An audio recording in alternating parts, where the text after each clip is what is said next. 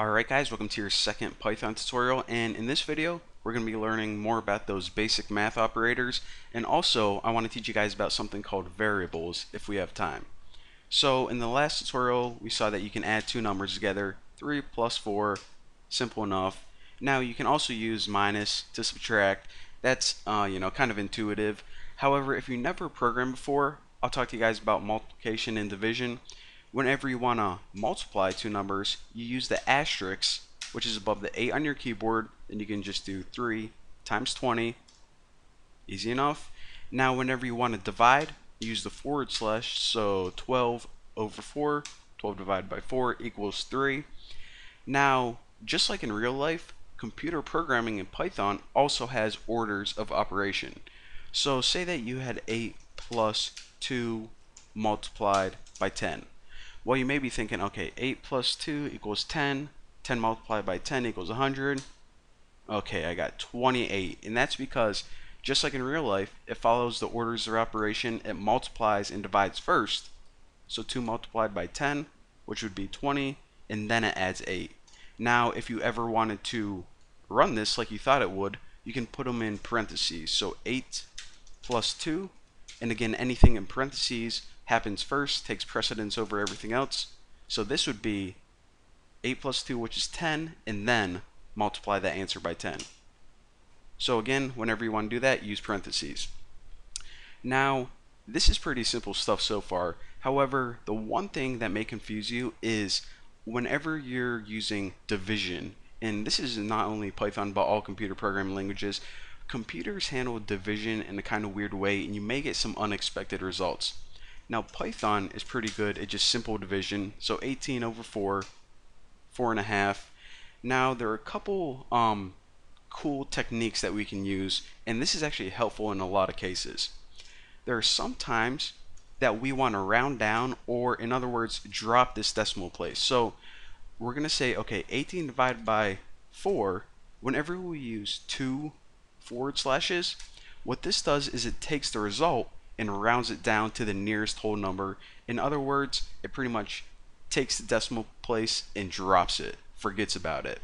Now, if we only want to access the remainder, such as 18, I'll show you guys what I'm doing and then talk you guys through it. So what this does is whenever you use the percent sign, whenever you divide 18 by 4, it's 4 with 2 left over. So 16 plus 2 is 18. So what this does is the modulus, it's called the percent sign, it gives you the remainder.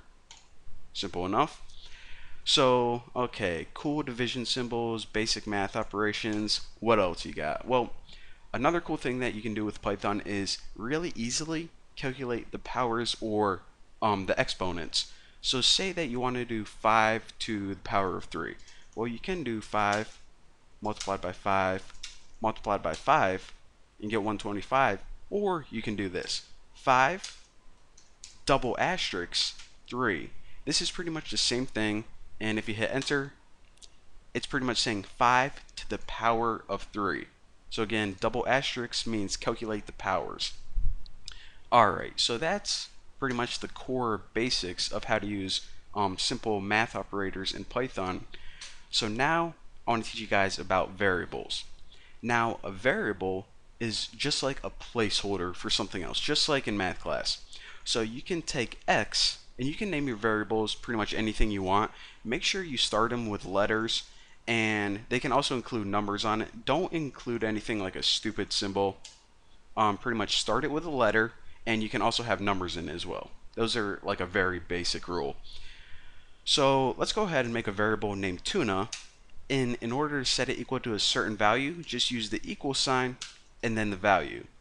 So hit enter, and right now we have a variable called tuna, and it's equal to the value of 5. So now we can use it in place of any equation. So for example, remember we can add two numbers together? Well, now we can add a number plus a variable, and this is essentially saying 20 plus 5. Hit enter, pretty cool. Now you can actually use all variables in your equation. So if you have tuna equal to 5 and bacon equal to 18, then what you can do is put bacon divided by tuna, which is pretty much saying, okay, 18 over 5, and that is 3.6. So if you guys ever want to know what bacon over tuna is, it is 3.6. Pretty interesting. But now we know the basic math operators, also some cool extra things like exponents and stuff, and also how to divide bacon over tuna. So in the next video, we're going to be learning some more complex stuff. So thank you guys for watching, and I'll see you then.